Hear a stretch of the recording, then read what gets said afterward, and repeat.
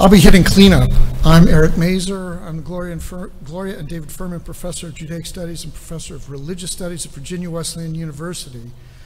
I'm the author, editor, co-editor of a variety of things, including God in the Details with Kate McCarthy, the Encyclopedia of Religion and Film, the Routledge Companion to Religion and Popular Culture with John Lydon, the Bloomsbury Reader in the Study of Religion and Pop Culture with Lyle Dalton and Chip Callahan. And as it turns out, I'm a contributor to and one of the co-editors of Religion in Outer Space, which is due to be published sometime this summer. Okay, so let's go ahead and get started. I'm going to have Sarah come up. Her paper is titled The Wrong Way Home, St. Elon's Digital Cult of Personality, Messianic Meditations of Mars, and the Musketeer Meme Militia.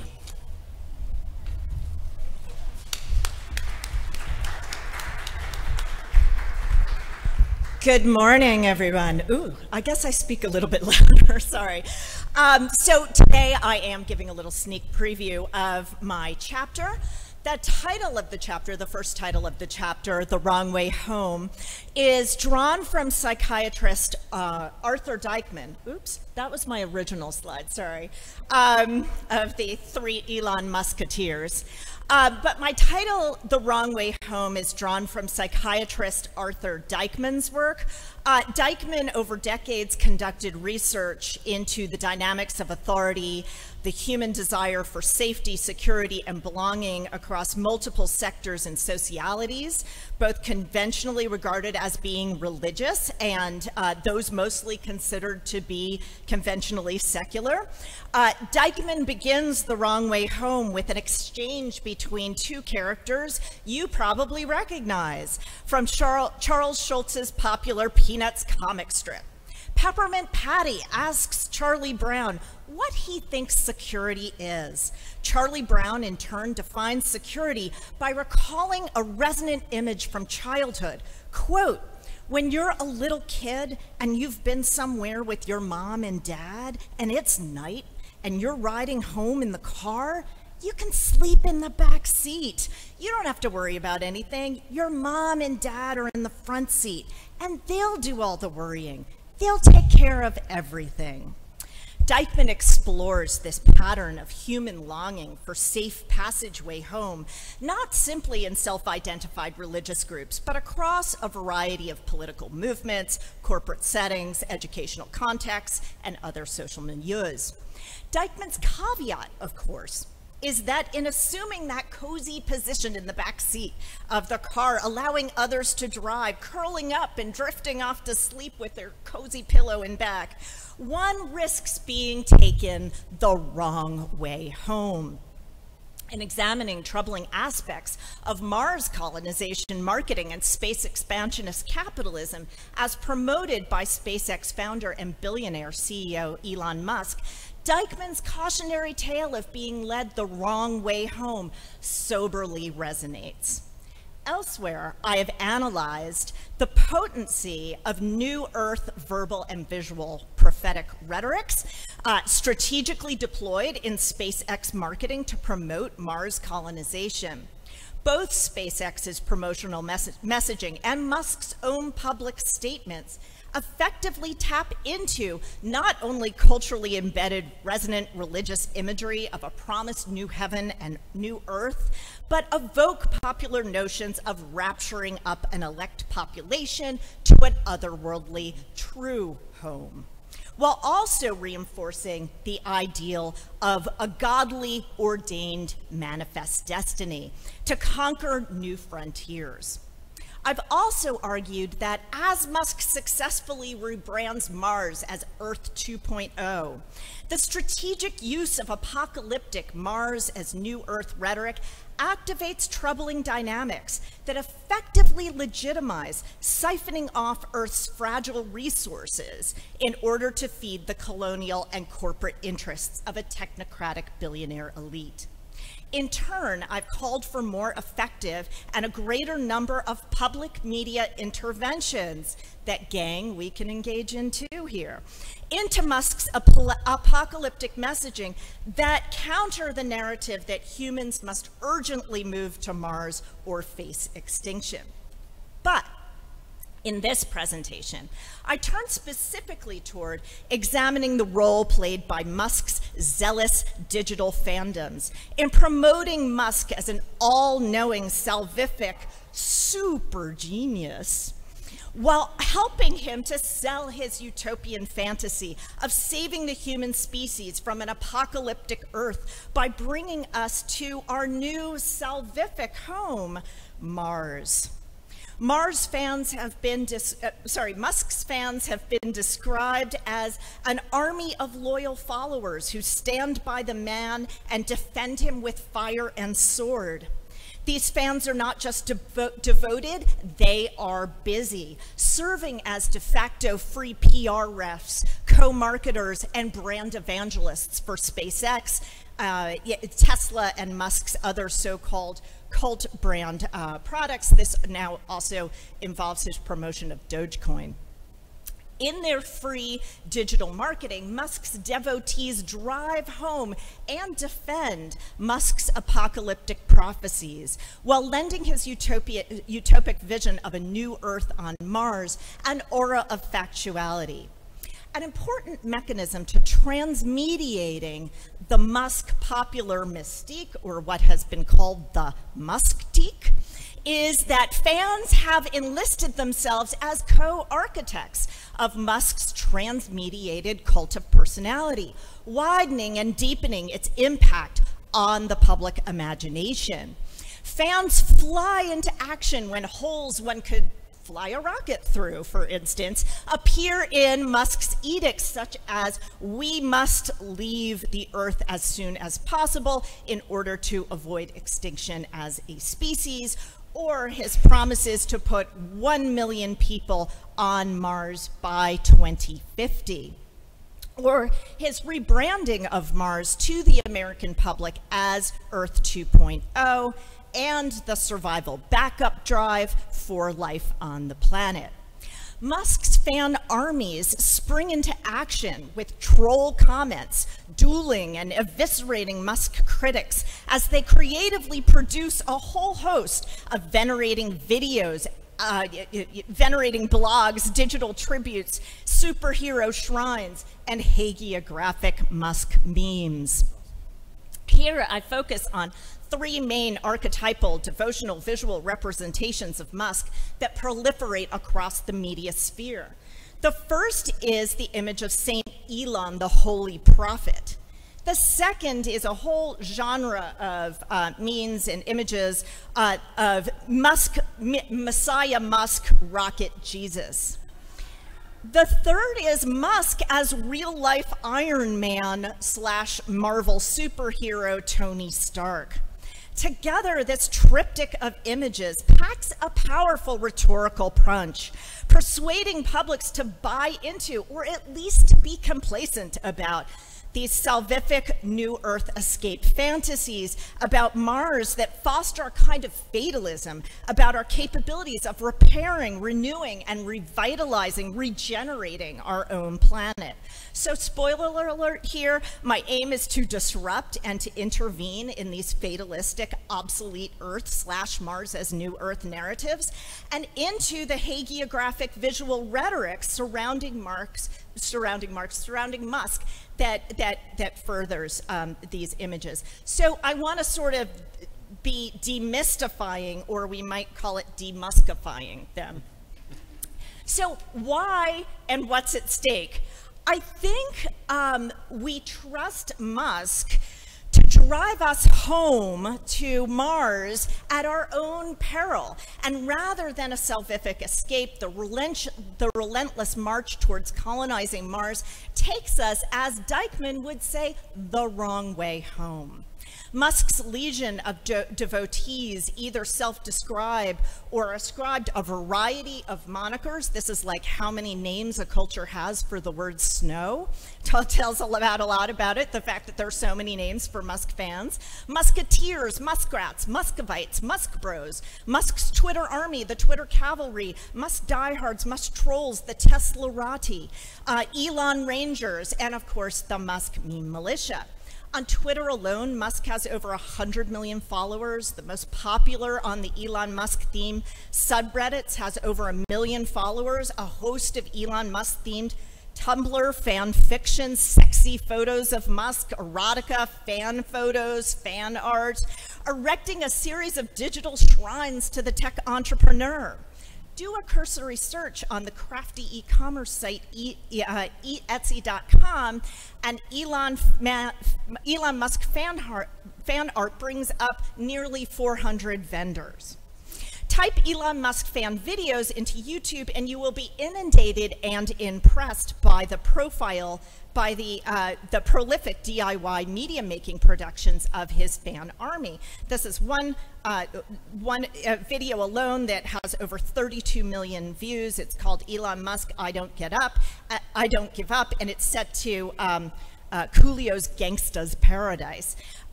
In the comments, viewers report goosebumps, chills, and even tears in watching as they gush, quote, "This man is a hero, a gift to humans," unquote, "genius," quote, "a living legend," unquote, quote, "I am grateful to live in Elon Musk's presence," unquote, quote, "God bless Elon and keep it up. We stand behind you," unquote.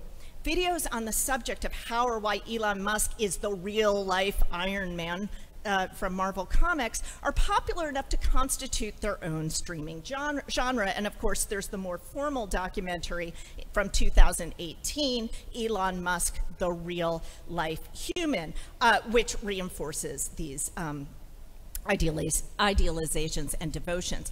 So the memeverse is one of the most fertile grounds for this kind of creative labor.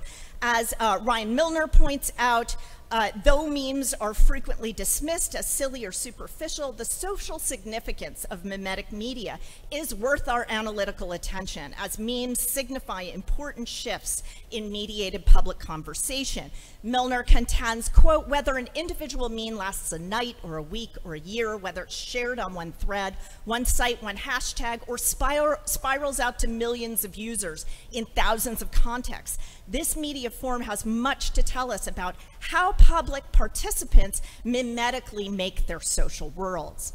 I would additionally argue here that memes like those that Musk's digital fan army produce deserve our greater analytical attention, as they are increasingly easy and cheap ways to market spiritual and religious sensibilities and commitments to a wider audience, and importantly, to brand, or in this case, to rebrand these within particular ideological frameworks. So shout out to Victoria and Amanda and Theodore. This space you're working in terms of TikTok, social media, like, we're not slumming it as scholars to be working in that space. This is where the conversation is happening. We need to be there. Bravo, guys.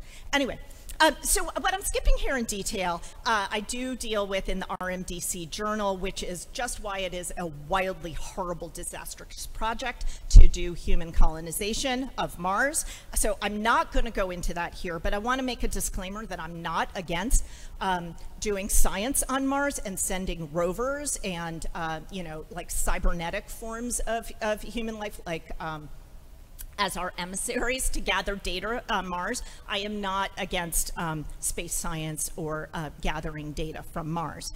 Okay, so I just want to, make sure I have a little bit more time here. So I just wanted to touch on this just to show just how much thought and labor, free labor, is going into this type of thing. So this is an image created by a Minsk-born artist, Svetlana Petushkova, designed Holy Prophet Elon Musk to celebrate the successful 2018 launch of SpaceX's Heavy Falcon rocket. In her YouTube video, the artist shows how she created the image by digitally modifying a traditional Byzantine icon of St. Nicholas the Wonder Worker, and then layering the likeness of Elon Musk, the technological wonder worker, on top of St. Nick. Transforming St. Nicholas's white stole worn over his shoulders to symbolize the lost sheep carried by the Good Shepherd, the artist redesigns the stole for Musk, adorned with stars and lightning bolts, a nod to both SpaceX and Musk's manufacturing of electric vehicles. There's so much more going on in this image. Too bad I don't have time to go into it. Read the book. But a lot of time and effort is going into this kind of labor. Musketeers' fervor for their saint and prophet has made a number of commentators draw attention to the fandom's dark side. In 2018, writer Michelle Spies set up a bracket-based March Madness type of poll on Twitter as a tournament for worst dedicated fan base. This included everything from Harry Potter and Whovians to Trekkies and Disney fans. More than 20,000 people voted. Elon Musk won hands down as having the worst fans.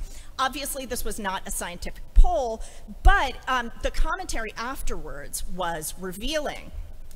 Spies quips, Elon Musk is their masculine technological messiah sent to bring them into a new era. They will defend their billionaire lord to the death. Okay, so I just wanted to touch on this slide since I'm running out of time here. In 2018, a Forbes article, Science Reveals the Face of God and It Looks Like Elon Musk, reported a study conducted by psychologists at the University of North Carolina, Chapel Hill. They interviewed 511 Christians. They showed them various profiles, various facial characteristics, and came up with a composite of what God would look like. And apparently God, to these 511 Christians, looks like the richest man or the second richest man, depending on what day it is. Man in the world, Elon Musk. So yes, so this is also, it's hard to tell. Are they imbibing images of Elon Musk and this looks like power and an ultimate power to them? It's hard to tell. But there's a whole slew of memes about Elon Musk being the Messiah come to and this is a funny meme, but in the chapter I go into the very serious theory of fans that he has time traveled back from Mars to save humans and bring us there. Okay, so I had another whole section on Elon Musk as the real Iron Man. Of course, he made a cameo appearance where we have fictional Iron Man with like real life Iron Man meeting in a very meta space in Iron Man the 2010. But so concluding thoughts here. Where are we headed? When I mentioned to a colleague my sense of being taken in Dykman's sense, the wrong way home, in the manic rush to leave Earth and colonize Mars, she quipped that contrary to Dykman's image of the trusted father figure, and now Musk is the father of 9 children, driving the vehicle home, in the case of Musk, no driver is even required. After all, she reminded me, isn't Musk the one pushing driverless cars? No need for a driver, just install the right software and the AI systems will do the rest. Less reassuring is this image of the Tesla Roadster with Starman that was launched into space. It was supposed to go to Mars. It went off course. Now we're like not exactly sure. We're sort of tracking it. Who knows where it's going? Starman's kind of lost. We don't know if he's going to crash back into Earth. But my point is here to sum up, even if Starman is lost, Earth is not. And that is an important message to circulate widely and repeatedly in the media sphere, and that's one of the things we need to be doing. Earth is not a lost cause. Doom is not inevitable. Earth is not last year's model that we should scrap for Mars as the new improved Planet 2.0. Earth is not the crashed hard drive that we should toss out with the rest of the e-waste because it is no longer economically sensible to fix. Instead of colonizing Mars, what if we launched a new global trend? Staying. It's the new going. Thank you.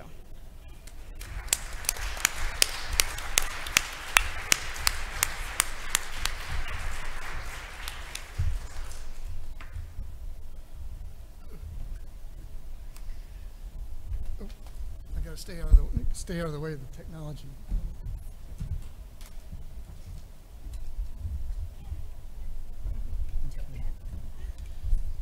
Okay, next, Catherine Newell, whose paper is titled After Us, Contrasting Scientific and Religious Visions of an Earth without, I'll speak slowly, Earth without It's okay. I changed people. it. Okay. All right.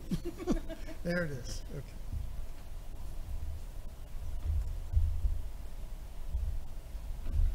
Okay. Good morning. I'm going to try to go easy on the sibilants here. So, I did change some of this, but I do want to circle back to some of what Sarah and others have talked about, because when Sarah and Eric first asked me to contribute to religion in outer space, my first thought was of the word missions. It'll make sense in a second, I promise. My chapter for the book deals with the double entendre of the idea of missions at the heart of some of the lesser-known work of the artist who's at the center of my book, Destined for the Stars. So we're going to talk more about Chesley Bonestell in a moment. He is also responsible for the cover art of my book. Sarah said I needed to promote my book, so there it is. But as a quick side note, I'm going to be talking about Chesley Bonestell, considered the father of modern space art, as well as Wernher von Braun. But for those of you who've not met Bonestell, if you don't know who he is, I promise you, you've seen either his work or work that's been reproduced millions of times by everyone from NASA to science fiction artists to Hollywood, where he himself worked as a special effects artist for several decades. And so if you put a pin in this still from The Martian, it will come back in a few slides. He actually has his own small cameo in the movie. The painting we just saw is hanging in the background of the movie itself. So from 1943 on until his death in the 1980s, Bonestell was, again, the kind of go-to person for visually stunning images of space. But in 1973, Bonestell accepted a commission to paint all 21 of the California missions as they would have appeared in the 19th century, which, although we all know the historical reality of the missions, they were in fact almost apocalyptic, shall we say, in their embrace of genocide and ecocide. His commission was predicated on representing a golden age. So the golden age of the missions depicts a pastoral, in the farming sense, not the religious one, space where heart and hand come together. The landscapes provide a domestic contrast to the theme of Bonestell's previous oeuvre. They're a mirror image of his space paintings, in a way. Essentially, the future predicted in his paintings of missions in space was predicated on some version of the ahistorical golden era of this religious history. The logic of the space mission is tied to the logic of the California missions, an ideal, a utopia, a circular history that I argue in my book and elsewhere has a way of coming back. So, missions in California, by an atheist, by the way, were quite a departure from paintings of missions to Mars.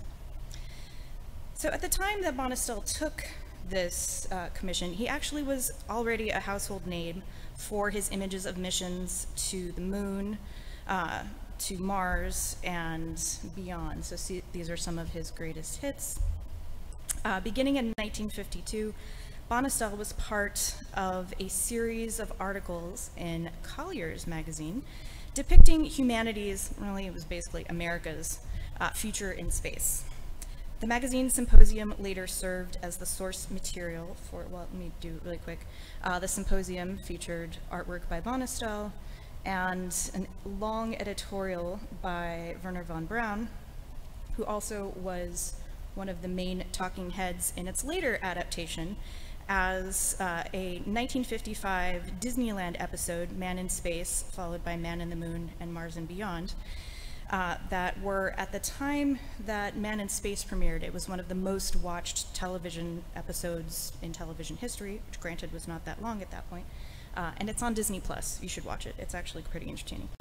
And in turn served as the inspiration for the theme park's Tomorrowland. The symposium and the following media depicted a future in space not unlike Bonestell's depictions of the California missions, the natural heritage of a people following their God-given destiny.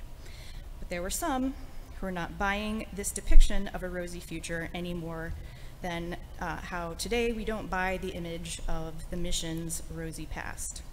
So among those were some who wrote in 1959 to the Christian Century, which published a collection of 13 letters addressed to global leaders, including the Pope and others, primarily written by male leaders in the American Protestant Christian Church, and feature a rhetorical style of pointed and poignant questions regarding the current state of the world, some of which might sound familiar to us today, including one letter that was addressed to Wernher von Braun, who, former Nazi rocket scientist, no big deal, who became the architect of the US space program, some of which is covered in the letter, but whose work was at the centerpiece of the Collier Symposium. The letter is written by Chicago Theological Seminary President Howard Schomer. In his letter, Schomer suggests, among other things, that the nascent National Aeronautics and Space Administration, NASA was only a couple years old at this point, and the US Army's plans for missions to the moon were a waste of terrestrial resources, an argument that sounds familiar to us today. But citing several grievances, Dr. Schomer also pointedly asks von Braun if his hapless rockets are a new ark intended to airlift humanity from a terrestrial habitat irrecoverably condemned to destruction. Going easy on him the first time. Dr. Schomer's vision of the end of time is a product of the most pressing ecological concerns of his own time. In his letter, he cites things like pollution, overpopulation, and everybody's favorite, the potential for complete obliteration by ascendingly powerful hydrogen bombs. The apocalyptic potential of the atomic bomb was not lost on anyone. This is an illustration by Bonistel, I believe for Life magazine just a couple years later, and it's worth noting that Bonistel went to Columbia University, so when he accepted the commission to do the big one hitting New York City, he of course had the bomb hit NYU. But the potential of the atomic, let alone hydrogen bomb, is not lost on anyone and led to ruminations, both religious and secular, that the beginning of the end was at hand. It was also in keeping with an explicitly millennialist Christian concern that our planet is doomed to annihilation. Dr. Schomer's vision of a seemingly inevitable future where the apocalyptic visions of John of Patmos will not only come to pass, but be human-made. And this actually shows up in one of my favorite science fiction stories, and sorry to ruin the end of a 60-something-year-old science fiction novel. But this is actually how the 1959 Canticle for Leibowitz by Walter Miller ends, that a group of Christian clergy actually shepherd a group of survivors off the Earth, heading for other planets on rockets as the Earth is finally succumbing to becoming an atomic wasteland. And as the last monk leaves, he shakes the dust of Earth from his sandals and says, "Thus passes the world."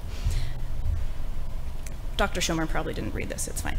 Okay, so perhaps unexpectedly, von Braun, after he moved to Texas, the conditions of his surrender were to move to Texas and in 1946 and build up the US's rocket arsenal, but he actually became a born-again Christian, as one does when one moves to Texas in 1946. He replied to Dr. Schomer the next month and explained that, among other things, missions to explore space are not science fiction, and that space travel is a safety valve for the very overpopulation and resource depletion the good theologian fears. But von Braun turns the value of missions to the moon and Mars around from escaping a doomed Earth, acknowledging but moving past religio-millennialist fears combined with potential disaster, to an exercise in divine obligation. Says von Braun in his response, "When the inevitable end comes by the grace of God, we shall send man through space to the moon and other planets on the first leg of his last and greatest journey, the journey through space."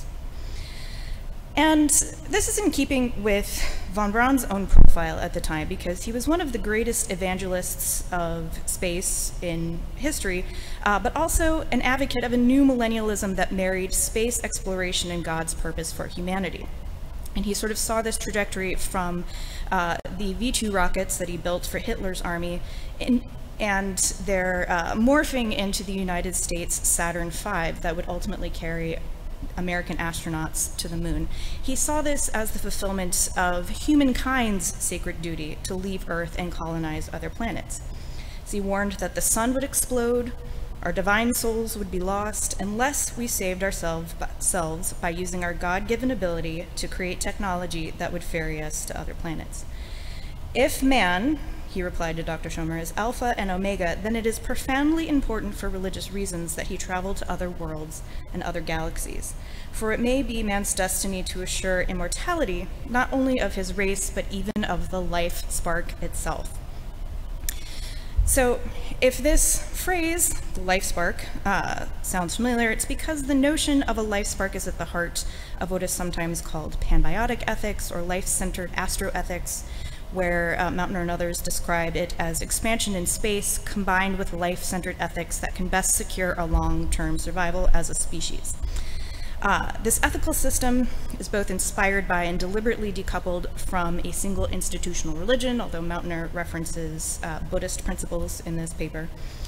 The primary moral obligation of humanity is now the preservation and perpetuation of organic gene protein life due to the, quote, unique place of life in nature and the biological unity of all life.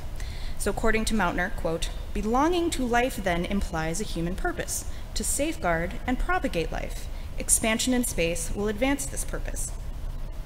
So this idea of preserving the life spark, or however you'd phrase it, has become one of the articulated, I would say, excuses for our modern corporate space race, in which we hear echoes of both von Braun's idea of a life spark, or light of consciousness, and actually some of Dr. Schomer's terrestrial criticism of the same. So, on the other side of this purported humanitarian wish to preserve life in what many, including Sarah's work and Mary Jane's, have diagnosed is indeed using rockets as a new arc to escape the destruction of what humans are causing on the planet right now. Fires, droughts, floods, hunger, superstorms, and winter temperatures lower than the ambient atmosphere of Mars, which you are all not experiencing because we're here in Phoenix. Hooray. So what is at stake in these space saviors missions is the explicit sense of a planet doomed to annihilation. Whereas Dr. Schomer's end of the world scenario was profoundly anthropocentric and speciest, it also prefigures the scientific description of an extinction event as a foreseeable outcome of the Anthropocene, relied on by people like Musk and Bezos to justify a flight from a habitat irrecoverably condemned and a planet appointed to destruction. So here in the 2020s, the poles have shifted, but not much has changed. While the prediction that we will need to flee a dying planet continues to animate this new space industry, the motivating explanation today for an anticipated extermination is not divine condemnation, just deserts for a fallen species, or even just the results of our own hedonism.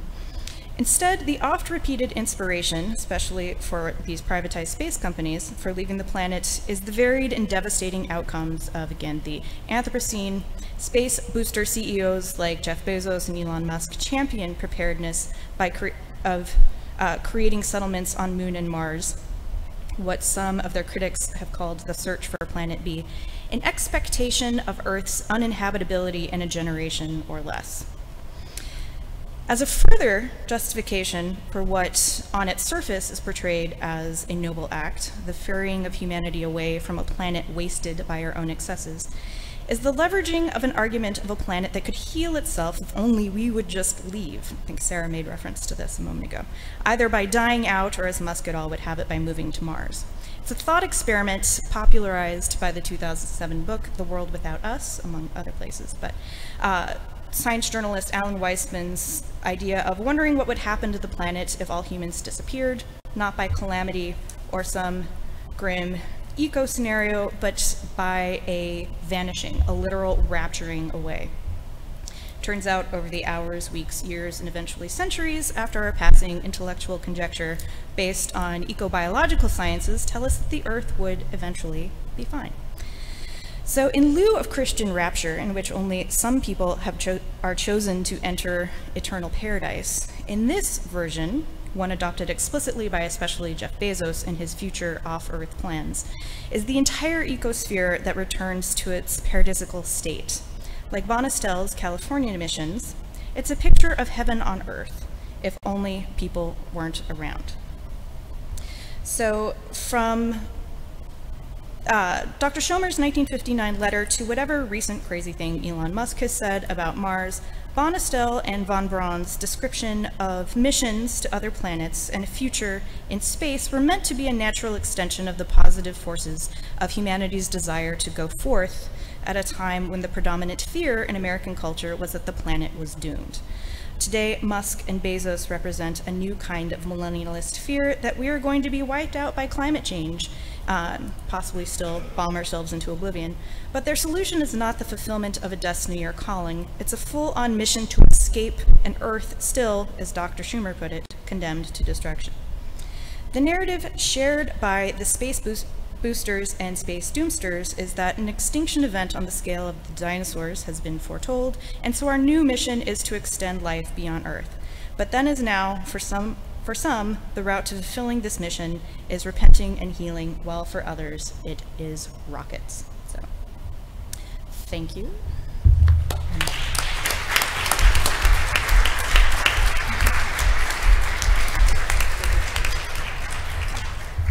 Thank you.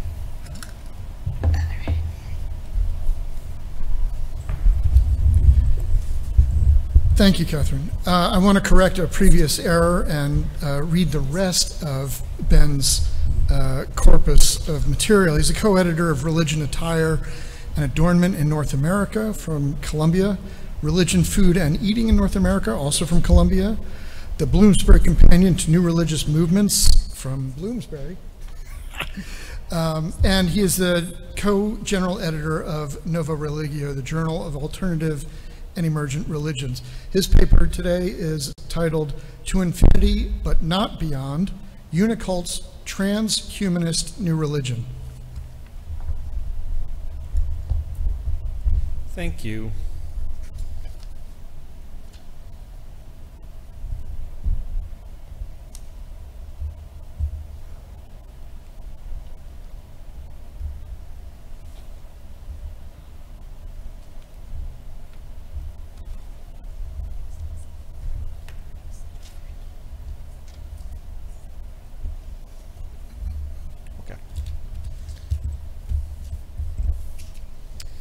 So I study, among other things, UFO religions, and my chapter for the book, which I hear is coming out this summer perhaps, looks at groups which I typically call UFO religions, and I refer to, I think, as outer space religions in the text, sort of playing with questions about religious groups, primarily new religious movements, that have central to their practices or ideology, worldviews, or beliefs, something having to do with the extraterrestrial.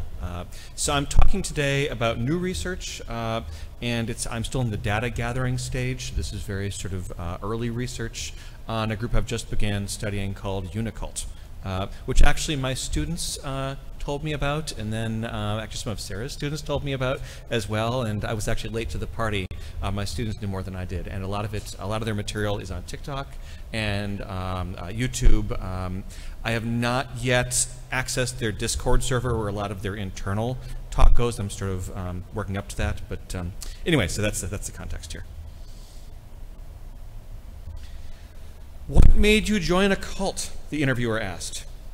I just kind of felt pulled towards spirits and aliens and all these things, and that's really what drew me towards Unicult, spiritually, explained Space Freckle, on the left, a member of Unicult who joined as a college senior. Her comprehensive interview, produced by Unicult and hosted on their official YouTube channel, covered topics ranging from Space Freckle's Catholic upbringing to her spiritual seeking, experimentations with magic and witchcraft, and spiritual engagement with art. Themes that emerged from the interview are a sense of meaning, fun, energy, and creativity. Space Freckle indicates that she found both her authentic self and a meaningful community within the group, friendship and spiritual companionship, as well as personal fulfillment. She also describes extraterrestrial spirit guides, spells, and rituals.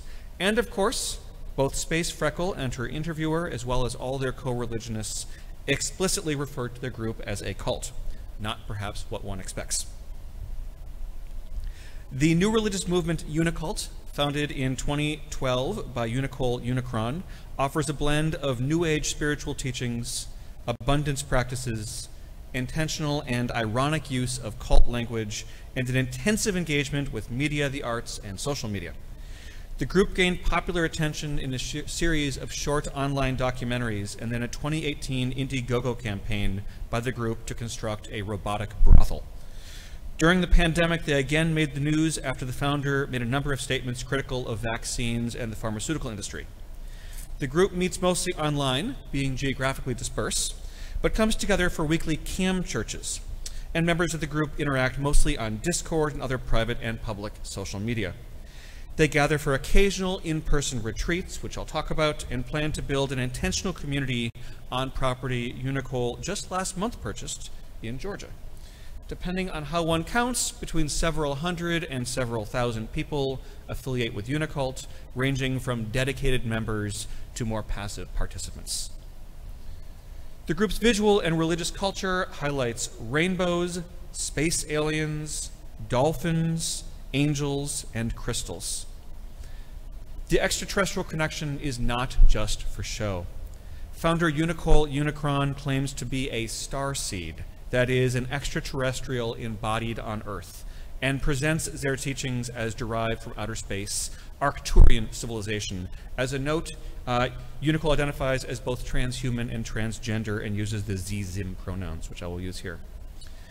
Yet simultaneously, this cosmic new religion has a very this-worldly focus, with an emphasis on human healing, material abundance, and self-transformation. Unicult is an outer space religion, sometimes also called UFO religions, though few such groups actually center on UFOs themselves. Outer space or UFO religions are often characterized as both millennial and otherworldly. Millennial, in terms of expecting imminent transitions, either catastrophic or progressive, to use Catherine Lessinger's model, when the extraterrestrials arrive. And otherworldly, since they associate salvation with saviors or destroyers from the stars. Following Norman Cohn and Yonina Tolman, Wessinger identifies millennialist movements as envisioning a collective, terrestrial, imminent, and total transformation. Yet despite the terrestrial nature of millennial visions, that is, they anticipate a transformed Earth, not Mars, I should note, rather than focusing on a heavenly or post-mortem salvation, UFO religions typically look to salvation from the heavens. Their narratives, discourse, and practices generally all look to the stars. The best-known UFO religions follow this pattern. Groups like the Raelians, Aetherius, Heaven's Gate, Kofuko no Kagaku, Happy Science. Each of these groups envisioned a sudden and abrupt transition, millennial transformations orchestrated from outer space. Hence the Raelian efforts to construct an embassy to welcome the extraterrestrials to Jerusalem, to inaugurate a new society, or, by contrast, Happy Science's efforts to warn the Japanese populace of extraterrestrial conspiracies, abductions, and infiltrations. Yet Unicult offers a very different perspective, as we shall see.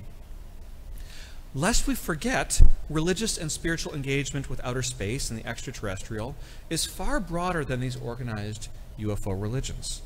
4 in 10 Americans believe that at least some sightings of UFOs are extraterrestrial alien spacecraft, according to a 2021 Gallup poll. The number is even higher among non-Christians, especially those unaffiliated with formal religious bodies. Many of Unicult's teachings about self-transformation, energetic healing, and the use of techniques such as crystals, meditation, and past life regressions are also surprisingly common. According to a recent poll, approximately half of all Americans accept 5 or more tenets identified as part of the New Age worldview, including concepts like reincarnation, manifesting, astrology, telepathy, channeling, and related phenomena, all of which are central to Unicult. 14% of Americans engage in or accept the efficacy of crystal healing, a central practice of Unicult. And it is among these Americans, millions of people who take seriously the reality of extraterrestrial life and visitation, that new religious ideas, like those associated with Unicult, thrive. While millennial, Unicult's discourse focuses squarely on Earth, on the human condition, and on the realities of living as an embodied terrestrial being. I suggest that paying attention to Unicult may tell us more about the engagement of the extraterrestrial and contemporary alternative religiosity than focusing slowly on UFO religions with more otherworldly focuses. What is Unicult? Unicult's core message offers self-transformation and healing within the social context of global transformation. In keeping with what Susanna Crockford identifies as broader New Age norms, the movement focuses on practices that manipulate spiritual energies. This includes crystals, meditation, past life regression, energetic healing, manifestation, and magical or ritual practices. Their cosmology identifies a series of nested realities that include physical reality, social, spiritual, and ultimate reality. Practices in one reality affect other realities, hence one can manifest bodily healing or material abundance through spiritual work.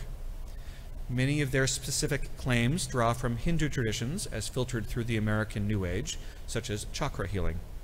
But this movement also utilizes broader esotericist language as well. For example, in describing the blue kyanite crystals that Unicult sells on its Etsy store, the description states, quote, "Blue kyanite is here for your throat chakra, to help you speak the truth of your heart and to heal with your words. Great for lucid dreaming, astral projection, and clairvoyance. This stone is sure to bring some magical sparkle into your life. This is one of those stones that you can't describe. You just have to touch it, and the magic radiates out," unquote. Extraterrestrialism and starseed rhetoric is both central and also peripheral within Unicultism. It is central in the sense that Unicult clearly presents themselves as a starseed and makes it clear that Z identify as an extraterrestrial being. Unicult Unicron's identity as a starseed is in fact central to their spiritual journey and the group's narrative of its founding. Quote, "Unicult is an Arcturian Andromedan starseed," unquote, said Unicult. And the group is, quote, "a space-focused, welcoming community," unquote, appropriate for other starseeds, as they declare on their official website. Yet the movement and its leaders does not assume that all members identify also as starseeds, and does not present this as a necessary condition for membership. Humans are welcome too. Sociologist and ethnographer Susanna Crockford, previously mentioned, argues that starseeds operate as an important component of contemporary New Age practice. Quote, "In common terms, they are an alien or extraterrestrial, but one that inhabits a human body. Starseeds were planted to aid spiritual development of themselves and others as part of a wider effort to help the ascension of humans and the Earth as a whole to the fifth dimension," unquote. Unicult explains it this way, quote, "Starseeds are alien consciousnesses born into human bodies," unquote. As a result, Z notes, starseeds feel that they do not fit into human society. Unicult presents this as an opportunity for growth and transformations. Starseeds simultaneously, quote, "don't feel like Earth is one's true home," unquote, and experience a sense of difference from other Earthlings, but also experience non-physical realities, interdimensional contact, psychic abilities, empathetic abilities, and spiritual experiences looking at the night sky. This sort of self-understanding highlights the individual need to make sense of one's identity and transform a profound sense of alienation into one of meaning. That is, starseeds come to know their perception of alienation as literally that, being an alien, a stranger in a strange land, but take this as an opportunity to develop spiritual gifts. Beyond the individual level, starseeds within Unicult understand themselves operating within a social context. Society simultaneously labels starseeds as abnormal, often mentally ill, as well as stands to benefit from starseeds' spiritual gifts. Starseeds are, to quote Unicult, overflowing with ideas about how to make the world better. This discourse captures the heart of what makes Unicult's extraterrestrialism quite different from most other outer space religions.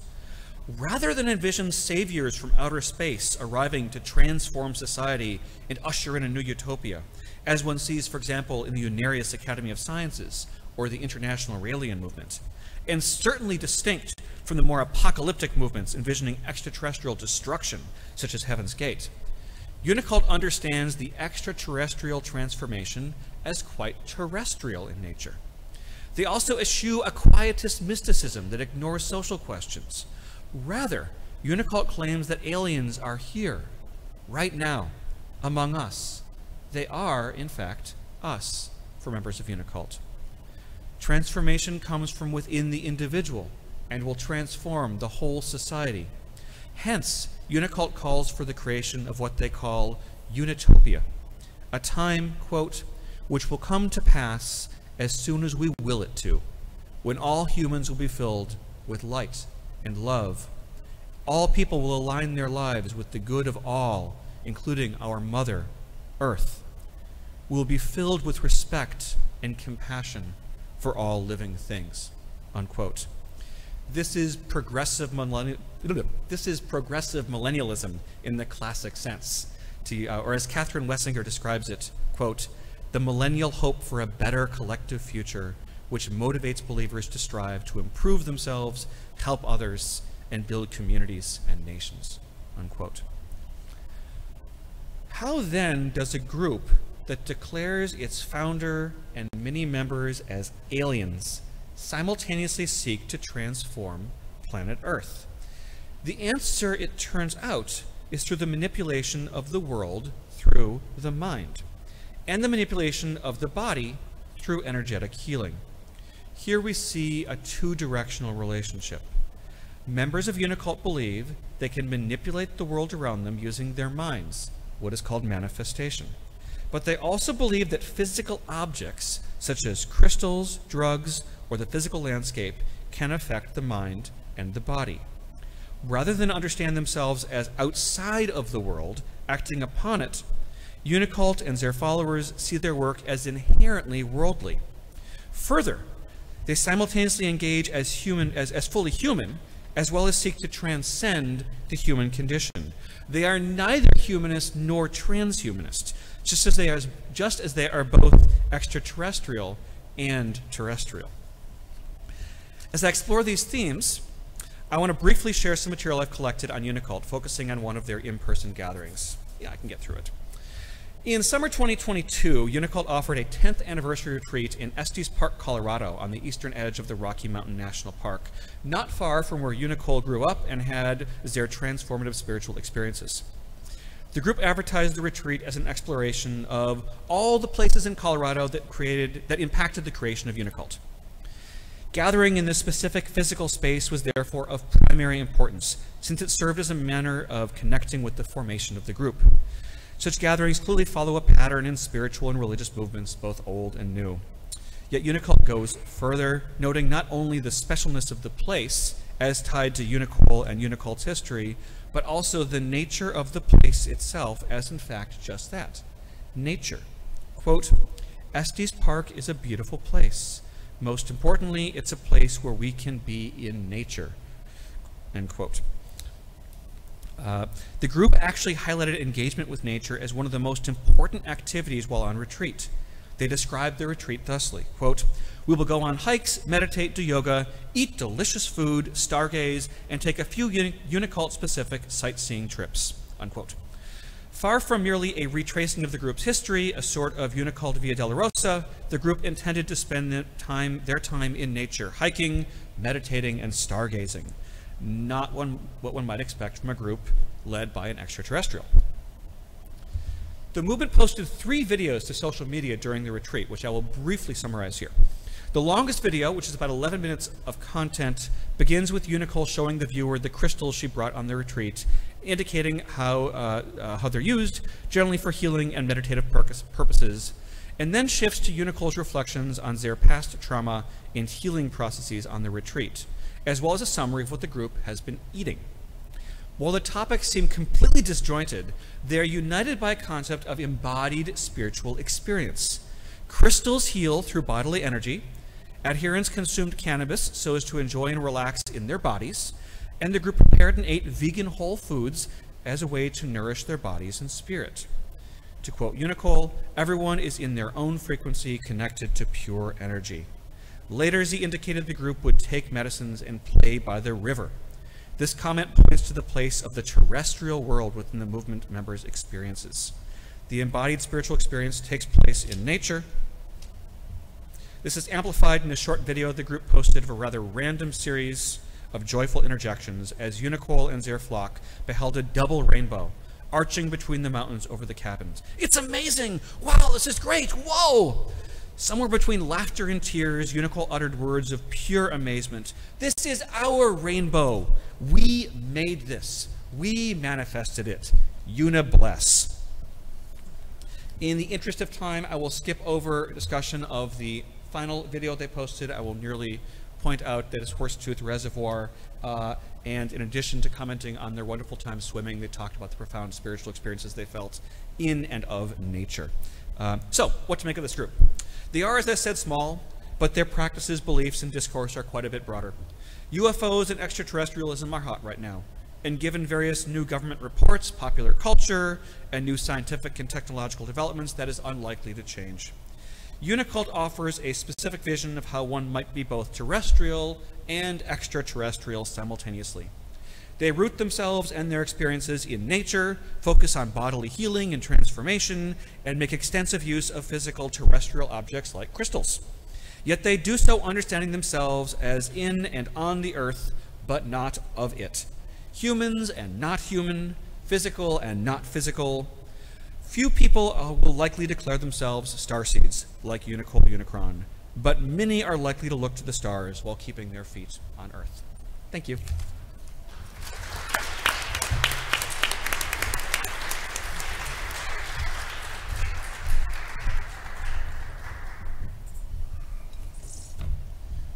Thank you, Ben.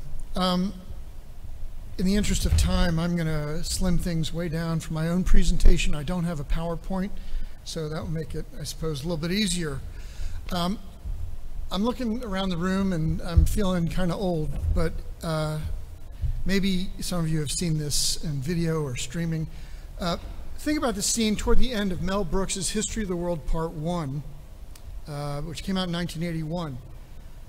In mock previews of the supposed follow-up film, which I hear is actually now being considered, Brooks presents a clip for a segment called Jews in Space, in which two men clearly presented as Orthodox Jews, black coats and hats, beards, tallis and prayer shawls, are zooming along protecting the Hebrew race. That's part of the song that's being sung.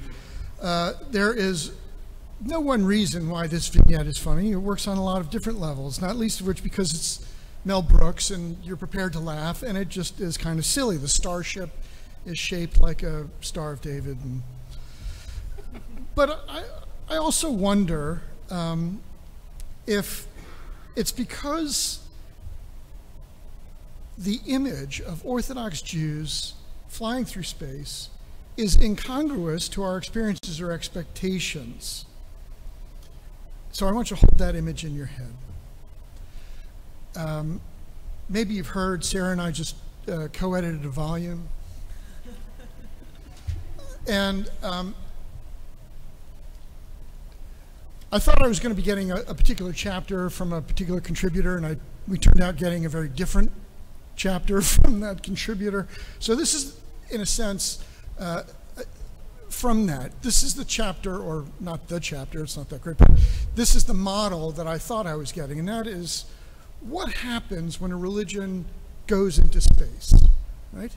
And there's an awful lot of work that's done on what's called exotheology. You know, how might Christians or Muslims or Buddhists deal with meeting extraterrestrial intelligence from somewhere else? What does it do to their own theology? But there's very little work that I found, and if you're familiar, please let me know, but there's very little work that I found that actually deals with the mechanics of religious practice as it moves on. And I think this reveals a certain Christian privileging of belief and faith rather than practice. And so as a thought experiment, really, I pondered, well, what does it mean if Judaism, particularly the paradigm of Judaism that's been the model for 2,000 years, rabbinic Judaism, were to leave the planet? What challenges would it present? And I've come to the conclusion that it might actually be a moment as profound in the development of Judaism as the destruction of the Second Temple by the Romans in the 1st century of the Common Era. Now, I don't think this is something that's just unique to Judaism. I think it may have application elsewhere. It's interesting to me, there was a series of studies done, 2015 and 2020, interviewing people who identify with different religious traditions, evangelicals, Jews, Christians. I believe they're all Americans, but of different faith traditions, and their attitudes towards space exploration. And the group that registered with the greatest problem in the notion of space exploration were American evangelicals. What's interesting about the 2020 follow-up survey is that when it was explained to them by people like Vice President Pence that it was about defense and not about science, then it became okay, right? So Space Force good, going to Mars, not so much. One of the, not the only, but one of the religious traditions that seemed to have the least problem with the notion of space exploration was American Jews. Now, a lot of that might be because most American Jews, though still within the paradigm of rabbinic Judaism, are a product of the Enlightenment, a product of modern period, in the same way that rabbinic Judaism actually has its roots at least 200 years before the destruction of the Second Temple.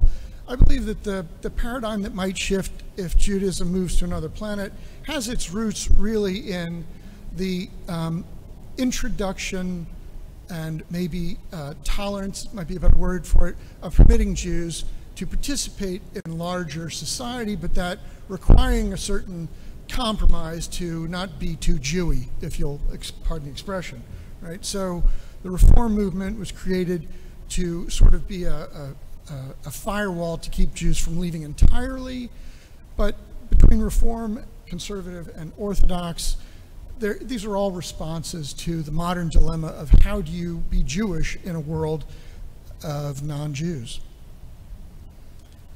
What's interesting is that even though there are strong elements of rabbinic Judaism in most American Jews, whether they realize it or acknowledge it or not, rabbinic Judaism would have more trouble actually relocating off the planet, I think.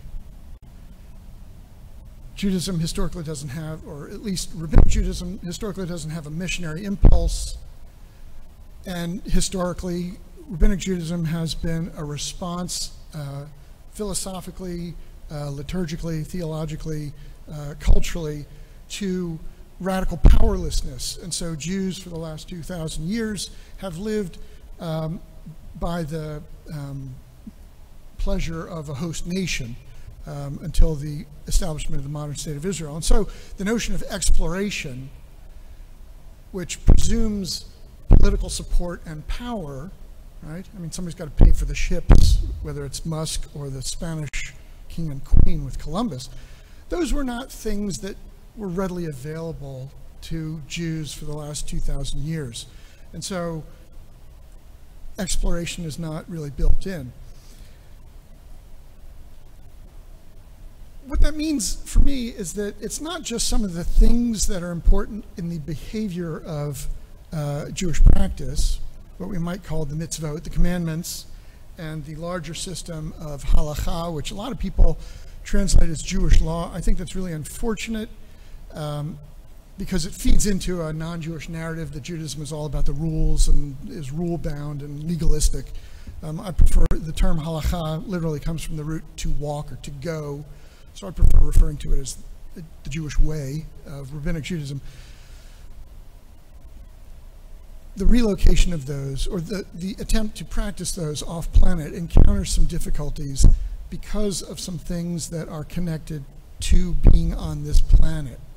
In the same way, the temple Judaism that preceded it was predicated on certain things related to the temple in Jerusalem. Once the temple is destroyed the second time, and the priesthood is destroyed with it in the 1st century, it doesn't make sense to go on pilgrimage to a temple that's no longer there, right?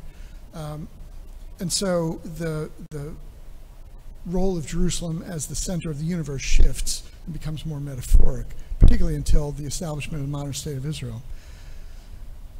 Rabbinic Judaism carries with it some of those elements of a focus on Jerusalem, but also is prepared to live elsewhere in the world as long as there's still a connection to Jerusalem. For example, prayer toward Jerusalem, the use of soil from Israel in caskets when you bury the dead, a variety of things like that. So let's take a look.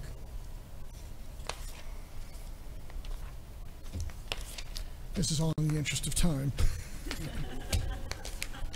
Okay, the question is not whether there have been Jews in space. There have been Jews in space. It's interesting that when Mel Brooks produced his Jews in Space, he probably didn't know, but there had been one Jew in space to that point, a cosmonaut who went up in 1969, but it wasn't, go figure, widely broadcast by the Soviet Union. The first Jew in space, Judith Resnick, 1984, was actually recruited in the same class as Sally Ride because she was a woman, not because she was a Jew. The Jew was just, you know, a plus one, I suppose. But since then, there have been about 24 Jews who've gone up in space, and there's an indication that that might be the critical mass, because the last 2 Jews to go into space that I've identified, I could only find out that they were actually Jewish by seeing that they'd made a contribution to a synagogue, right? It wasn't broadcast. It's become sort of like Catholics in space. Can you name any Catholics in space? Of course not. I mean, maybe the first couple, but there have been so many that it's like passé. So I think Jews in space have reached that critical mass. Now, they've also they've taken a lot of Jewish stuff, Judaica, into space, whether it was to sanctify the trip itself, or that the trip would in some way add to the sanctification of the object. One astronaut took elements of his son's prayer shawls, the atarot, which is the sort of collar, up into space. One presumes that when he brought them back, they were sewn back on to his son's prayer shawls, but now they'd been to the moon. There are various mezuzahs, the object that's put on the door frame with certain prayers inside.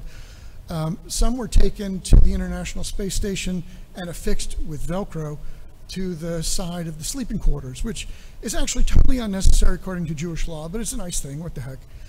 When they came back, some of them went to museums, but some of them went to synagogues, and some of them went back into the home of the astronaut himself. So, you know, these objects have gone into space for personal value. Some of them were actually taken by non-Jews, mostly because they were taken in honor of Israeli astronaut Elon Ramon, who died when the Columbia disintegrated on re-entry. And some of his friends who were not Jewish took up some things at the request of his widowed wife, and things like that. Okay, so there's been Jews, there's been Jewish stuff. There's also been some Jewish practice in space.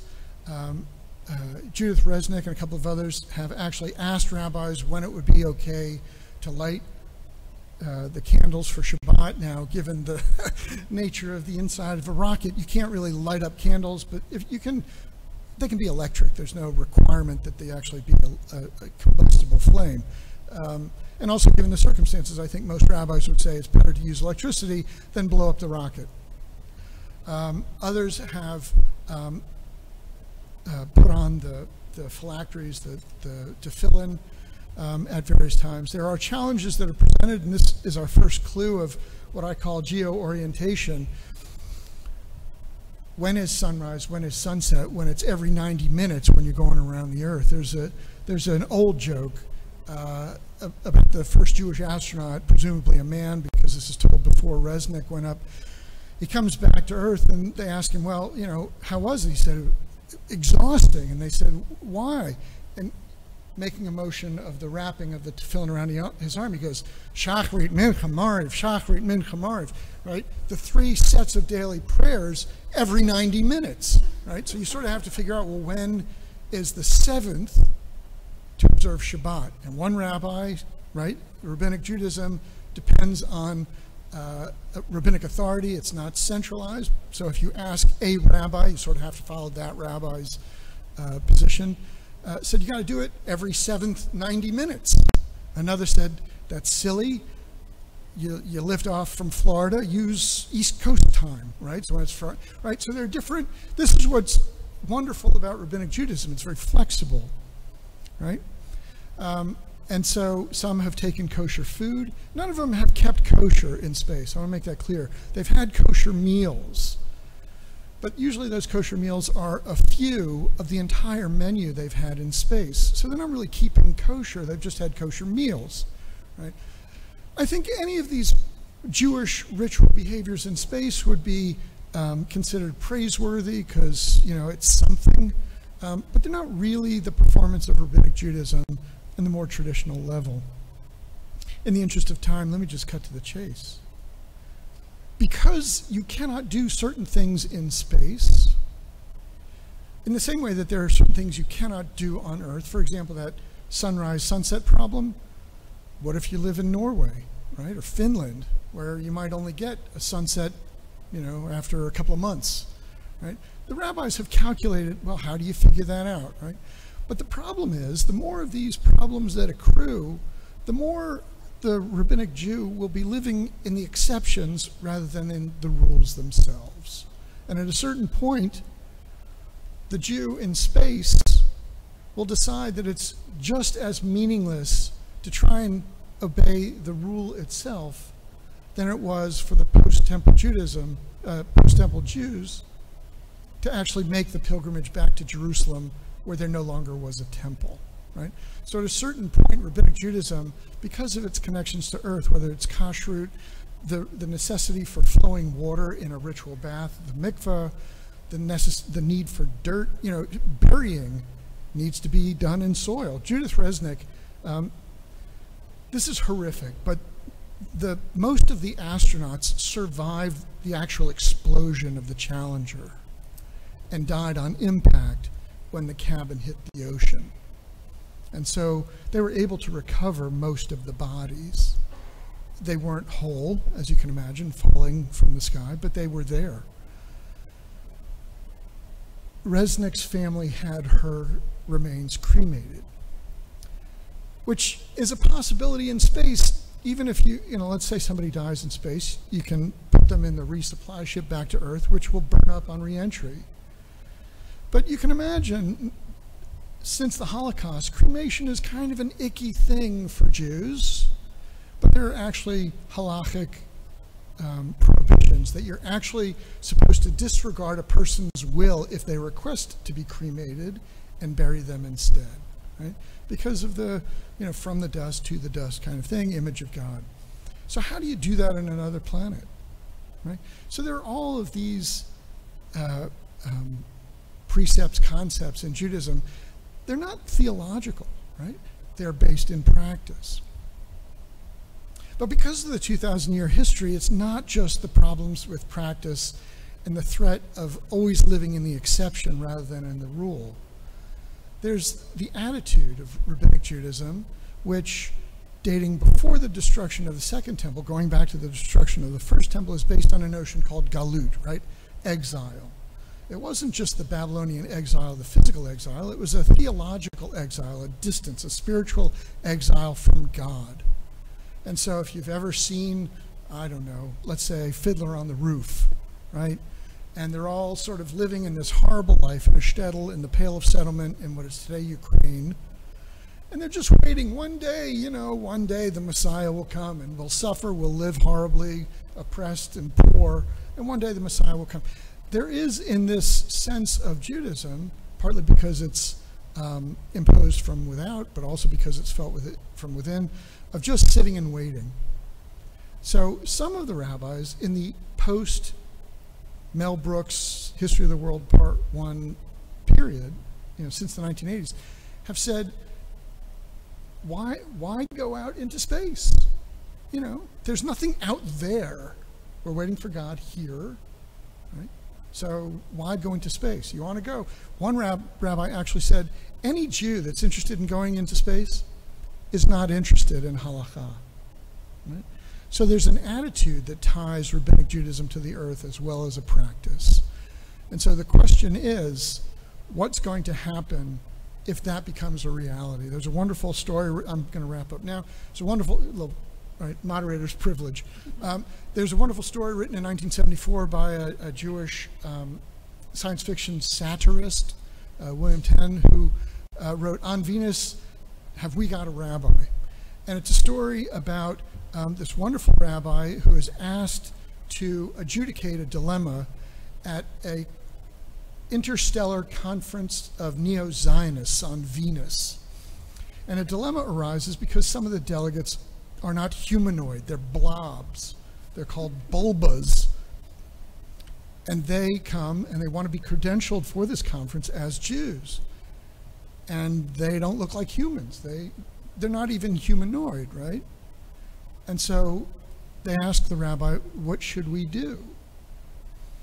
And so after a period supposedly of study, but we know he's just like disappearing to make it look like he's going to study, he comes back and he says, look, there are Jews and there are Jews.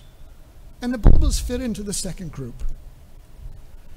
It seems to me that should Judaism move out into space, rabbinic Judaism will likely survive on Earth. But the Jews that move away, there are Jews and there are Jews, and they're going to be in the second group. So that's my little thought exercise. Thank you very much.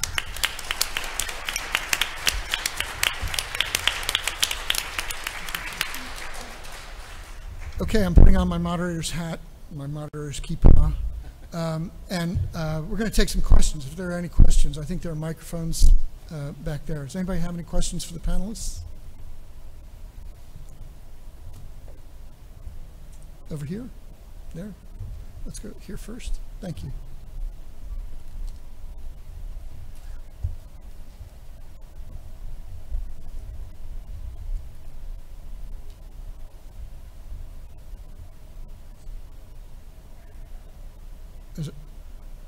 Is there an on button on the side? There you go. There we go. Sorry, that was loud. My question's predominantly for Sarah. Have you done any research into perceptions of Musk post the Twitter purchase, either of him or his followers since then?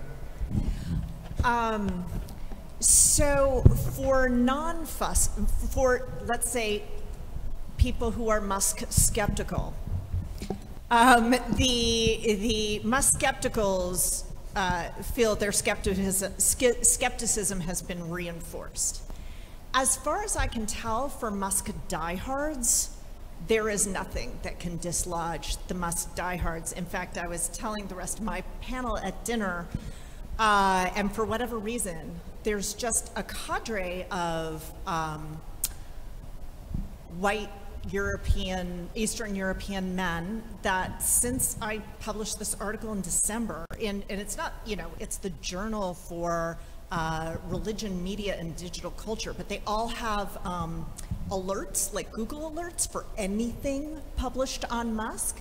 And so I have this guy from Serbia who writes me like every other day to try and convince me why Musk really is the Messiah. And I brought up some of the Twitter stuff, and he was like, well, this is just indicative of, his power. He's going to be, he has to do this to accomplish, this ultimate mission that he's on, and the Twitter stuff doesn't look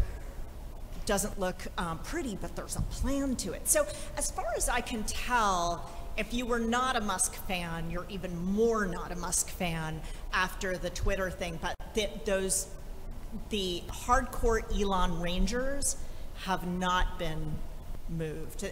Like the shine from Musk has not been dulled by the Twitter shenanigans. It's not remotely surprising. I mean, that's the Leon Fessinger model of cognitive dissonance. I mean, you don't, if you're a hardcore believer, you don't lose it when all the data points the other way. I mean, which was a UFO religion, by the way. That's what he was studying. In fact, in some of the rhetoric, it seems like it almost makes their belief more authentic, that he's being challenged in this way. There's a gentleman right here. I just have a quick curiosity about the Unicult phenomenon. I'm curious about the rainbow fixation and the unicorn. Obviously, it's using the una from unicorn, and this in the emblem. There's a narwhal tusk essentially, and so on this terrestrial extraterrestrial sort of tension, like these to me seem so earthly. Like the narwhal and its feature in like Inuit culture and how it migrated into Europe, and I don't know, it's just a curiosity. If you care to say any more about that. Well, that's what I think I find so fascinating. I should be clear, I've not watched all their TikTok, YouTube materials, and a lot of it's video, and I'm such a dinosaur, I prefer to just read, so I'm slowly running through it. But that's the tension. They're both extraterrestrial in focus, but highly terrestrial. What they're engaging with is nature, and the rainbow is beautiful. And I think it just comes down partially to that. I mean, also, there's a fair number of sort of GLBTQ plus folks within the group, so the rainbow has sort of symbolic meaning as well. But I think more than that, it's a symbol of beauty, and there's an aesthetic which they're attracted to and which they find personally meaningful. I didn't mention this, but actually I mentioned it in passing, most of the members engage in artwork. Unicult sells art. Ghosty, who's one of their members, a prolific member, has artwork. A lot of them have sort of Etsy stores where they're selling their artwork. They're almost all in the tech industry for their day jobs within their, they're doing sort of content creating for fun. But I think it's a good question. I'm not sure I know quite the answer, besides that the aesthetic itself is part of the attraction, I think. And then I think, the subcultural sort of identification. Good question. I'm going to jot down ideas here. Get Avalon if we can. Hi, I guess this is for you, Sarah. Do you have a sense of what role Twitter bots play in sort of the deification of Elon, or bots in general? Because there seems to be a distinct presence on Twitter and perhaps other social media, and maybe engineers are engineering sort of this deification, that it is not sort of human-based in that sense. So. Right. Yeah. So, yeah. That's definitely plays into it and amplifies the Musk militia more than. But also, bots are also monitoring they're tracking for any kind of negative words, and then they're immediately responding. So I do think his fandom is quite large, but even so, that is amplified by bots automatically responding and being programmed to automatically respond to anything negative. So, similar with Trump. And in fact, a lot of the dynamics are very similar between Trump fans and Musk fans, for sure. It's a good point. I think I'll follow up on that. Living in Syracuse, New York, the Erie Canal is there, and Palmyra is close by, and we've learned in the religious studies program there just around the intensity of what was happening at the Erie Canal, the difficulty of work, what was happening in people's minds, their experiences, gave rise, to this great second great awakening, where all these new religious movements. Have any of y'all done temporal work with like where we are now, like the whole world's at Erie Canal, in the sense of just the technological innovation that is impacting the planet and then people?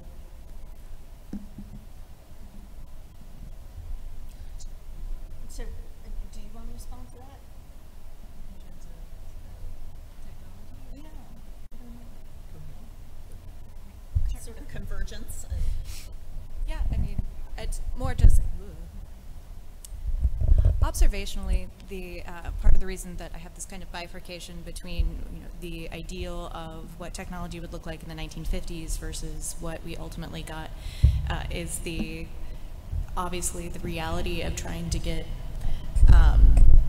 3 people just to the moon sort of shook everybody out of, in 1969, shook everybody out of this fever dream that, oh, we're all going to be able to have a weekend home on the moon, and we're all going to be able to establish universities on Mars. That it was agonistic to get just 3 guys, actually 2 guys, to walk on the moon's surface. So we see, Ben and I have been talking about science fiction, we see the way in which science fiction starts to, especially like Star Trek, starts out being super optimistic, and then after, in the 1970s, 1980s, it turns into maybe this technology isn't as coming to us as naturally as we thought. So what's interesting, and part of what my work deals with in other ways, is kind of the cyclic aspects of this kind of faith in technology and faith in science to save us, and how much of it is, and I think one of the themes that we've been talking about, how much of that faith is itself a product of, or reflective of cultures that are kind of, as you said, invisible to the way that we live, unless we go and sort of look back at the history and like, oh yeah, this didn't come out of nowhere. And actually I draw from explicitly like all the way back to the Second Great Awakening, and the way that the ideas about the meaning and the purpose of America, blah, blah, blah, and Manifest Destiny show up in art, and that's the art that Chesley Bonestell is deliberate. And I didn't use the images, but there are sort of like shot-for-shot images of Chesley Bonestell sort of replicating Hudson River School images of the American West. And I think we see that with technology again, that we sort of lose this perspective of, okay, well, we had a Saturn V, now we're going to have the, what Musk for a long time called the big fucking rocket that's going to take us to Mars. And there's no sense on the technologist side of history, so that's why I think we need us to be like, by the way, we tried this, it didn't work, let's try again, let's be better. So I don't know if that answers your question. I wonder if I might, you know, one of the things about that time period was the high level of unchurched, right? Leading into things like the development of the rise of Jacksonian democracy and greater participation, greater elevation of the individual, that gives the message of the Second Great Awakening the fuel, right? The personal transformation and conversion and things like that. And I think something similar is going on today if we look at the rise in the level of unchurched, right? There are more nuns, N-O-N-E-S, today than there are evangelicals in America, right? And that's playing out in our politics, right? The decrease of party affiliation, the rise in independence. And I think one of the mistakes some people make is thinking that just because they're unchurched doesn't mean they don't have religion. They have a spiritual impulse. Now it's just being redirected, whether it's to elements of the Second Great Awakening or some of the movements that we've been talking about here. I think the millennial aspect's pretty central too. I mean, so it's Shopkeeper's Millennium was the author for that. You know what I'm talking about. But it's impossible to separate the Second Great Awakening from like abolitionism, first wave feminism, the intense sort of dystopic fears of a society falling apart that needs to be repaired. But those simultaneously also mean actual millennial groups like the Millerites who are expecting the actual end of the world. I mean, a lot of that. I mean, to quote Battlestar Galactica, all this happened before, all this happens again. It's a very apropos, yeah. I like the reference. Thank you. Yeah. Okay, do we have time for one more? No, we don't have time for one more. So everybody will be here. Thank you all very much for coming. Thank you to our panel for doing a great job.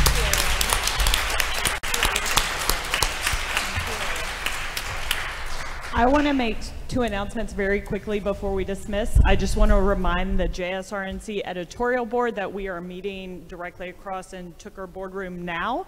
And directly after lunch, we have the Interplanetary Initiative panel in here as well. So please make your way back from lunch in a timely manner. Thank you. I lean back